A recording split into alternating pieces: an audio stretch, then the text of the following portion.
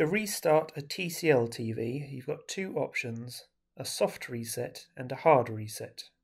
Another option for soft resetting your TCL Roku TV is to switch your TV on and then on your remote, use the button combination Home, press 5 times, press the up arrow once, press rewind 2 times, and then fast forward 2 times, and that will restart your TCL Roku TV. A hard reset will delete any personalization features, downloaded apps, or connected devices and sign you out of any of your accounts.